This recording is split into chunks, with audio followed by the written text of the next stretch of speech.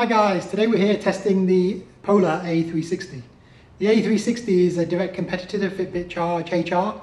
The Fitbit Charge HR has got a few limitations, specifically its small screen, fixed strap and absence of color, whereas the A360 has got this removable strap, color screen, touch screen, waterproof. But the key thing is how accurate is the data. That's the key question for anyone taking these devices seriously. Now this is also where the Fitbit's got a slight Achilles heel. Fitbit has locked in the data to the app and to the website, meaning you cannot export it, whereas the Polar allows you to export your data from your activity panel to a CSV or TCX file, which you can analyze to your heart's content.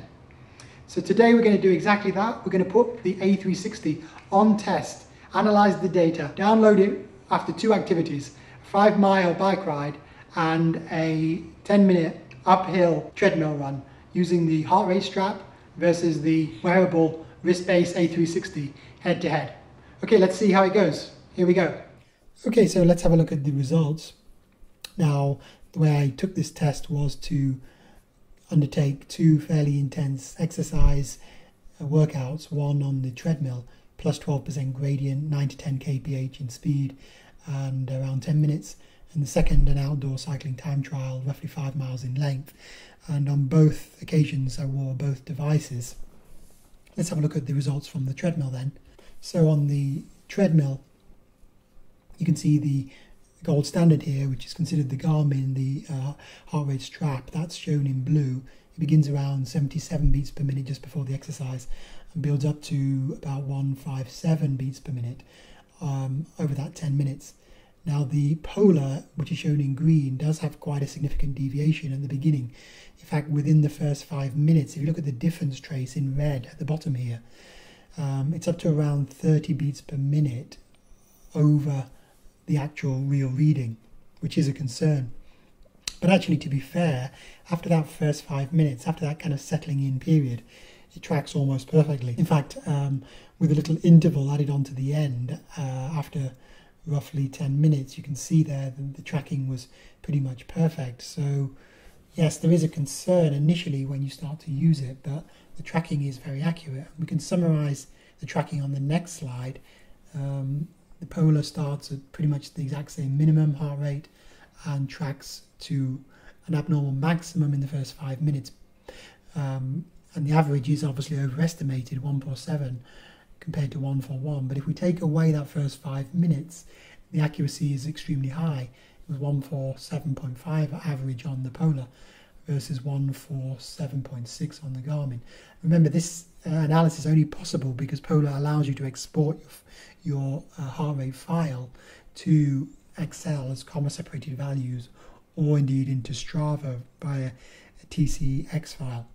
Now we can plot on an XY plot, i.e. scatter plot, the heart rate on the Garmin versus the heart rate on the Polar. This is called a correlation or regression analysis, and it basically shows you that the two, even with that deviation, were tracking pretty well. The correlation between each individual point on the Polar and each individual point on the Garmin was 81%.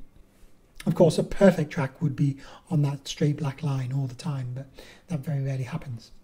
Okay, let's go to our second activity, which is the outdoor time trial. Now again, the Garmin's in blue and the Polar's in green. Now on this occasion, I gave the devices a few more minutes to warm up, and maybe that accounts for their accuracy. But you can see here on the difference track, it's actually really impressive. The Polar tracks the Garmin almost perfectly throughout.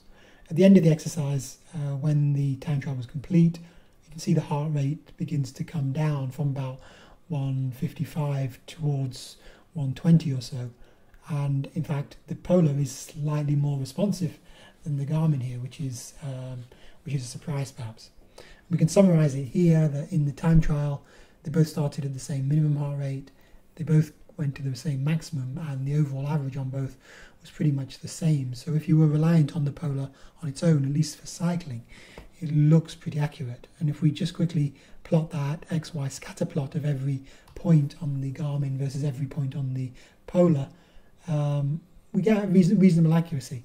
It's not perfect, the overall correlation between the two devices is 0.68, which is pretty respectable overall.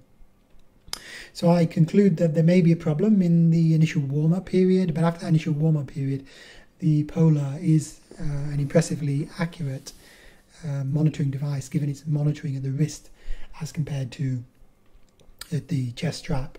However, this is only based on 2 tests, and I would recommend you do your own testing, and we'll try and do more extensive testing here as time permits. But credit to Polar for the overall device and also allowing the data to be exported as a comma separated value or TCX file.